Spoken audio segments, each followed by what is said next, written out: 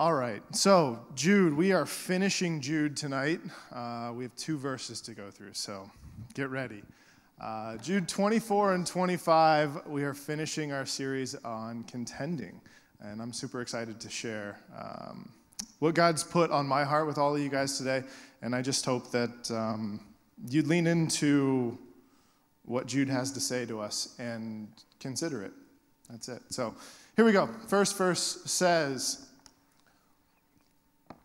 "To him who is able to keep you from falling and to present you before his glorious presence without fault and with great joy."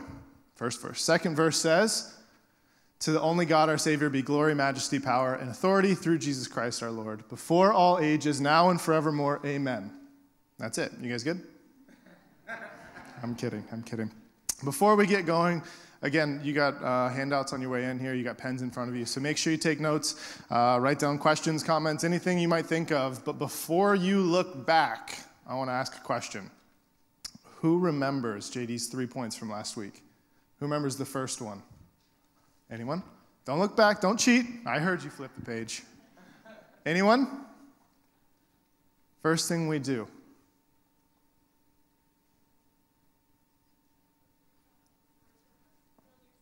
Build yourself up. Thank you, Braylee. Build yourself up in the most holy faith and praying in the Holy Spirit, right? Lean into, I know she cheated, lean into your deepening understanding for God and who he is, who his character is. Okay, second thing is what? Keep yourselves in the love of good. Thank you. Keep yourselves. Remember the grace that you've been shown. Yeah? Strengthen your faith. And the last one, who's got it? Come on, this is the fun one. What is it, JD? Show mercy. Use your life to show mercy. And I bring these things up because I think that Jude's closing 2 verses are him giving us a demonstration of that. So I bring that up because I think it's important. Okay? Here we go. Here's the rest of it. First things first. Anyone know what these last 2 verses are? In my Bible, I had a little title above them. Anyone know what that is? Doxology. Do you guys know what that is? Good, me neither. Here we go. A liturgical formula of praise to God or an expression of praise to God. I don't like the liturgical thing. That seems very religious and whatnot. And I like to think about God in a very practical sense and who he is and his character and things like that. So I want to bring this idea of doxology back to like a ground floor level for us so we can move from there. So, an expression of praise to God, which got me thinking, well, what is praise? How do I praise God? Right? So I'm thinking practically again. JD, as he often does, stumbles into my brain. And I thought about if I were JD and I had Baylor, and Baylor did something I really liked, I would praise her, right? I would say, "Oh, that's so good. Good job." That's praise, isn't it? JD is coming into alignment with what his daughter has done and acknowledging that it's good, that it's right. Get what I'm going for? Same thing as a teacher. I was a coach. When players and students did what I expected, I was able to praise them because they came into alignment with what I expected. So that's from top down. But the same is true going from down up. We can praise parents, we can praise teachers, we can praise coaches when we come into alignment with who they are and what they say. What's good and true and right about them. Yes? I think that's what our praise to God is. Our praise to God is when we come into alignment with the character, the truths of who God is. That's true praise. Do I agree with what the Bible says about God? If I do, I'm praising him, right? I think that makes it, at least for me, a little bit more graspable. Praise is this big idea sometimes, and I want it to be really real for us, that for me to truly praise God, what I need to do is recognize who he is. Build my faith so that I can come into alignment with what the Bible says about God and who he is. And my praise directly leads into my, maybe the next slide will give us the answer, my worship. I'm convinced that when we praise things, automatically we start to worship them. When we come into alignment with things or people and acknowledge that they are good, we start to worship them. And again, I think worship is a big term that we like to use in church, but I want to bring it down to a ground floor level and say, what is worship? Right? What is it? What does it mean? So to honor, show reverence for, to regard with great extravagant respect, honor, or devotion. And if you're like me at all, you didn't get either of those definitions. They flew right over your head. You're like, what does it mean to worship? So I started thinking. You can go to my next slide. I said, who have I worshiped in my life? I think that's a good place for us to start when trying to understand what worship really is, right? Oh, I got my slides out of order in my brain. Kyle Idleman wrote a book called Gods at War. If you haven't read it, it's phenomenal. It's about idols in worship, and he says this about worship. He says, when you subtract religious language, worship is the built-in human reflex to put your hope in something or someone and then chase after it. You hold something up and then give your life to pursuing it. And I don't think Kyle Idleman is out on his own with this definition, right? There's scripture to back up what he's saying. So Romans 12:1 says, therefore I urge you, brothers, in view of God's mercy, to offer your bodies as living sacrifices, holy and pleasing to God. This is your spiritual act of worship. So both Kyle and Paul are saying that our worship reflects around our life. And what does our life chase after? What is our life pursuing? And I think that directly lines up with the things that we praise. So what we praise, we worship, and what we worship, we start to look like. Following me? I've got a better example for you. This is the slide I thought we were going to. So I asked myself, who did I worship? Sorry, that's really small. It says, who did I worship? Did. This is past tense, right?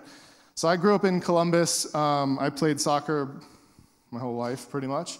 And you guys might not know this guy, but this was my idol. This is who I wanted to be. His name's Brian McBride. He played for the Columbus Crew. He's from St. Louis, played in Germany, came back to Columbus. And he's who I wanted to be as a kid. I wanted to be him. I worshiped him. He was my idol. I wanted to look like him. I wanted to dress like him. I wanted to wear the things he wore. I wanted to be Brian McBride. Okay? Oh, one back. There we go. So you can see, I'm not lying. It's why you all laughed while I was looking this way. I wanted to be him. If you look close enough in the image on the right, I'm pretty sure I had a shoelace in my hair. You can't really see it there, but I'm pretty convinced that I was coming home from practice and I had a shoelace tied to keep my hair out of my eyes because that's how long it was. And clearly I haven't gone far away from the whole hair thing. Okay, so this was my idol. This is who I wanted to be. And idols are interesting. I think we all have them. I know we all have them. And normally they're really far away from us. Those things we want, those things we idolize, those things we make our life after, chase after, are really far away. We can't touch them. We can't grasp them. We can't interact with them, right? Well, for me, I had a really awesome experience. And now you can go to the next one. So this is me walking out of the Horseshoe locker room, Ohio Stadium's locker room. In 1996, the Crew played at Ohio Stadium. And if you look really hard, right behind me is my mom. And my mom was the athletic trainer for the Columbus Crew, which means I had really intimate access to my idol. Really intimate, to the point where we were out at dinner one night when I was 7 or 8, and I was tired and I was a child, so I fell asleep at dinner. And my idol carried me out of the restaurant. That's the intimacy that I had with my idol, right? I had a very different type of relationship with him, to the point where when I wanted things, when I wanted to look like him, I could bug him to get them. To the point where he gave me a pair of cleats because I wanted to wear the ones he had. And I want to contend with you that that relationship with an idol is available to all of us in Jesus. That intimacy, that ability for us to poke and pester and prod and say, God, I really want this. I don't know if he'll give it to you. But that ability to have that type of intimacy with an idol is available to all of us. Okay, so the first thing first point I want to make is that what we praise, I praised Brian McBride, is what we worship. What we worship, we start to look like. And I want to ask you and have you consider what you're worshiping. And it might be the next slide. Who, what do I worship? And the next slide says, what is the doxology of my life? We talked about the doxology as this expression of praise. What am I praising in my life? What am I praising that's leading to my worship with my life that is changing what I look like, how I move through the world? What is it? Right? And I'd argue that, next slide, I hope, that thing, if it's not God, is an idol. That book, God's at War, Kyle Idleman talks about idols, and he says that we don't have a sin problem in the world. We have an idolatry problem. If you think back to 10 Commandments, the first one says, have no other God before me. That before me doesn't mean like it's a race, like that other idol can come in second. It means in my presence. Have no other idol in my presence. And what we do as people is we make idols out of things. And in ancient time, it was really easy to see because when the Israelites were enslaved in Egypt, especially, Egypt itself had gods, multiple gods in every district for that little neighborhood. They had gods of the sun and the rain and the weather and the this and the that. And the theology, deities were real. Yeah? Following? But now, we don't talk like that.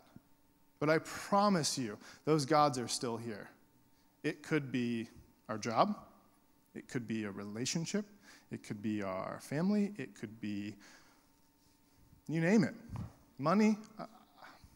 The list is endless of the things that we can idolize. But we don't call them gods anymore. But they are. They are. If we place them in the spot where Jesus goes. Right? Only Jesus is reserved for that top spot in our life. Okay? So, let's get into, with all that in mind, actually the text, I think. Jude says, to him who is able to keep you from falling. And I think this is really cool. The idea that, who's him in this? Anyone got a guess? Thank you.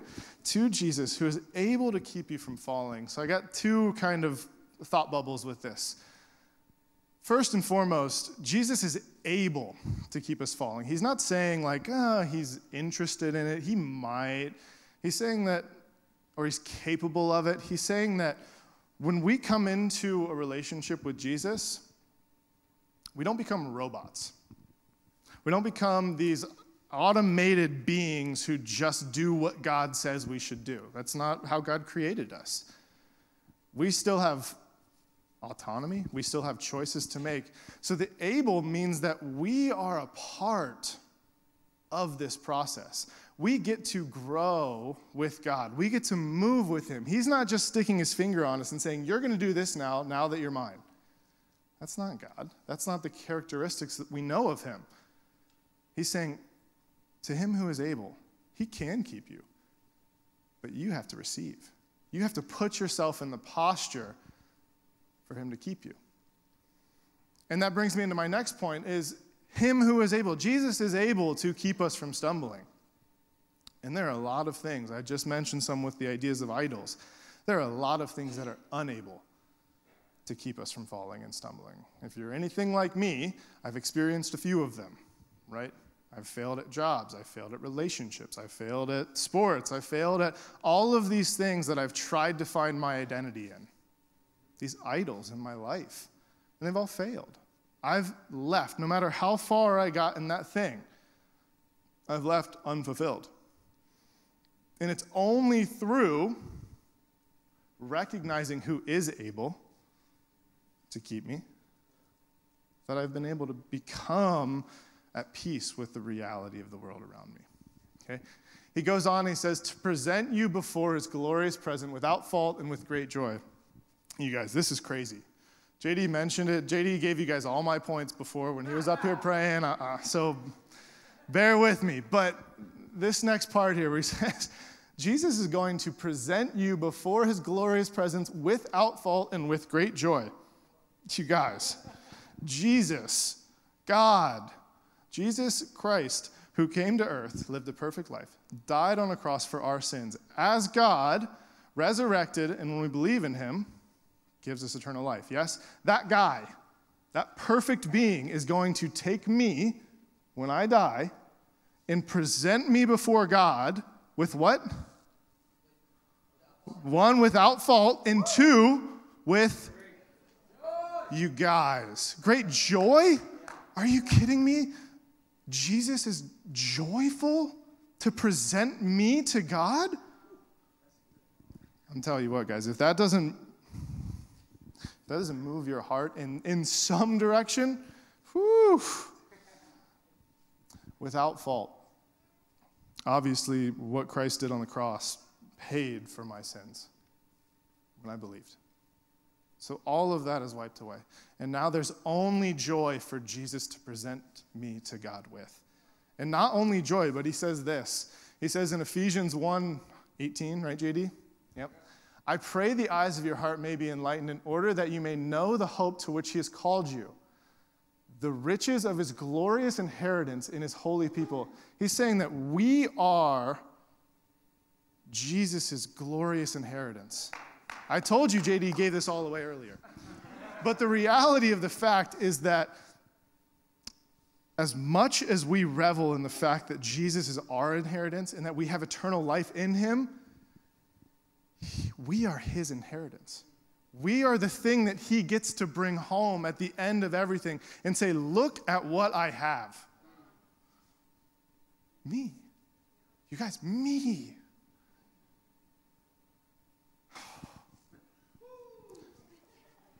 I tell you what, JD talks a lot about mercy and grace last week, and just reflecting on that right here, like, that's grace.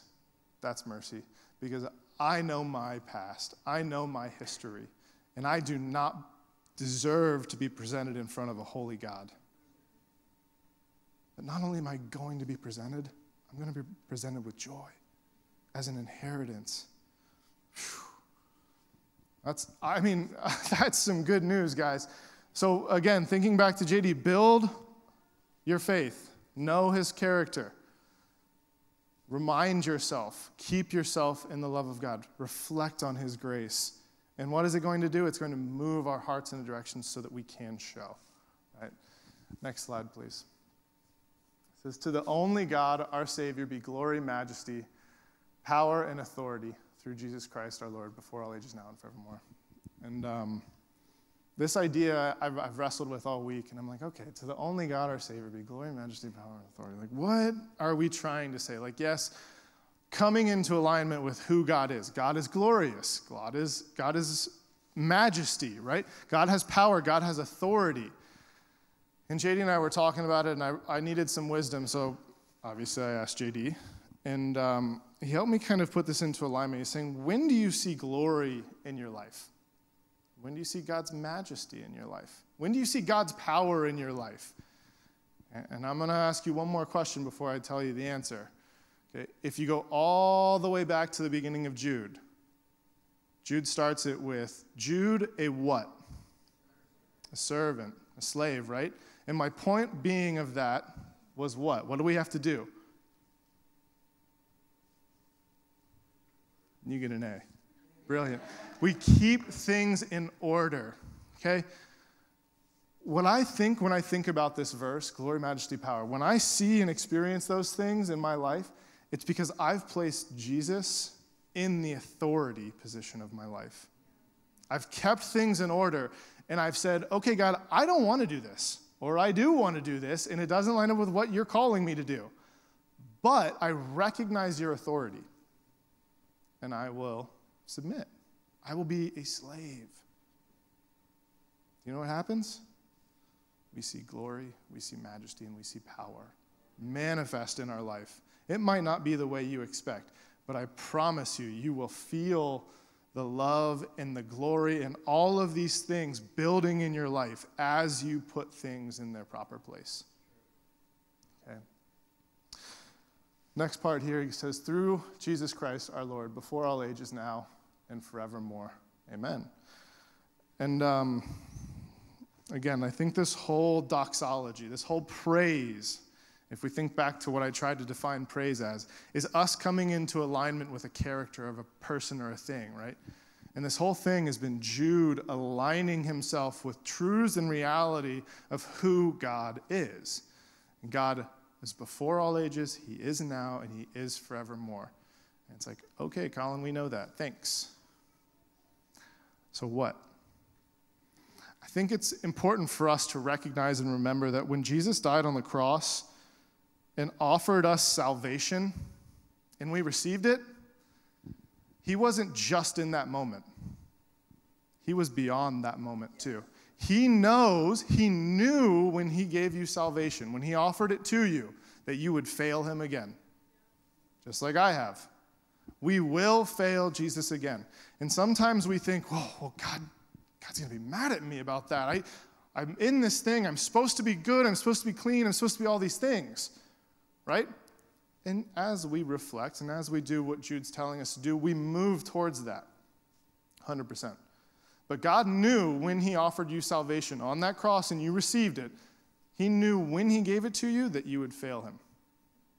And I don't know about you, but when I reflect on that truth, it makes me feel better because God knows we're not going to be perfect from here on out. And he still offered the gift. He could have said, you know what? I know you're going to fail.